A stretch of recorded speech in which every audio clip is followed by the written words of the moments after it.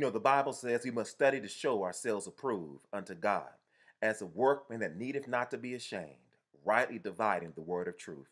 To all my fellow Seventh-day Adventists worldwide.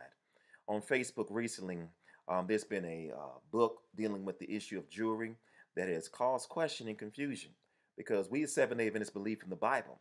As the Bible says in the book of 1 Timothy chapter 2, just one scripture just for this video, that we are to adorn ourselves in modest apparel with shamefacedness and sobriety.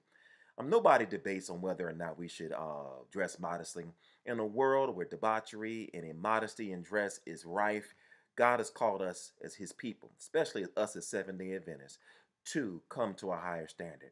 But brothers and sisters, the second part of the verse is where this subject is all about. The Bible says that we're not to adorn ourselves with certain things. And one of the things that the scripture says in verse 9 that we're not to adorn ourselves is the wearing of gold. And other scriptures confirm that in 1 Peter chapter 3 about the wearing of gold. Is saying the same thing in essence. And so based on that scripture, we as Seventh-day Adventists believe in the Bible that we are not to adorn ourselves with jewelry. And when we say jewelry, we talk about jewelry for ornamentational purposes such as earrings, nose rings, tongue rings, and other forms of jewelry that are prohibited by scripture. Now, what happens is this right here. Without getting into all the details of the book presented another perspective which gives the impression that it's okay to wear jewelry, and that the scriptures that you thought were saying you shouldn't do it really are not saying that.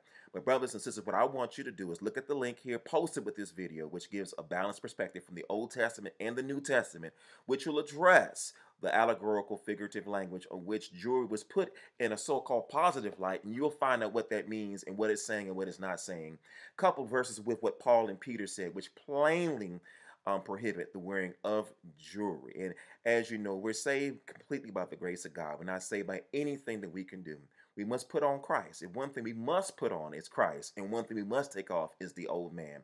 And by putting on the new man, which is created in Christ, after true holiness and godliness, anything that the Spirit of God points out in his word that he does not want us to do, we will lovingly do. All because of Jesus. Why? Because Jesus paid it all. All to him I owe. Sin hath left a crimson stain, and he has washed me white as snow. And because of his love for me in the cross, I'm willing, and you should be willing to give up anything that the Spirit of God tells us to leave alone.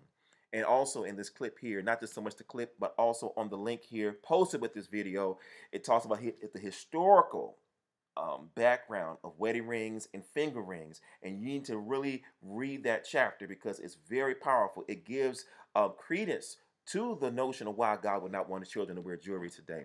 Just like with tattoo wearing. Leviticus 19:28 plainly says not to wear tattoos. He doesn't tell you why. He just says not to tattoo yourself. But mankind has done differently on that. But when you do your research and look at the background history to tattoo wearing as well as the background of the wearing of jewelry, you will find out the paganistic, satanic connotations with it, and it gives a lot of clarity. Hey, if I had a tongue ring on, you know, many of you that know what tongue rings are about knows that means something.